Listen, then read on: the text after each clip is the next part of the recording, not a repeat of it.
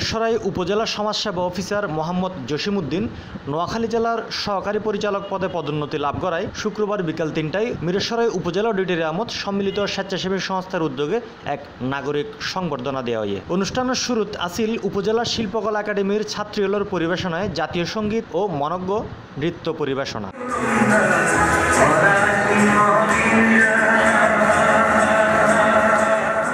পাশাপাশি উপজেলার বিভিন্ন স্বেচ্ছাসেবী সংগঠনের পক্ষতুন মানপত্র ও বক্তব্য প্রদান করা হয়। এ সময় মিরসরাইয়ের সাবেক উপজেলা চেয়ারম্যান, চট্টগ্রাম উত্তর জেলা আওয়ামী লীগের সদস্য আলহাজ মোহাম্মদ গিয়াসউদ্দিন, ভারপ্রাপ্ত উপজেলা চেয়ারম্যান ইয়াসমিন শাহিন কাকুলি, বাংলাদেশ মানবাধিকার কমিশন মিরসরাই উপজেলা শাখার সভাপতি নুরুল আলম, কবি ও সাহিত্যিক মাহমুদ নজরুল, মিরসরাই প্রেস ক্লাবের সভাপতি শরফুদ্দিন কাশ্মীর সহ বিশিষ্টজনল বক্তব্য রাখে।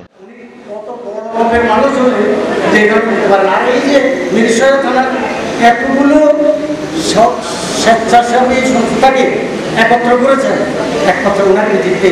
আমি আশা করব আমার পরবর্তীতে যে সমাজসেবা অফিসার আসবেন ওনার কাছে যেন যশোরের মডেল হয়ে থাকে।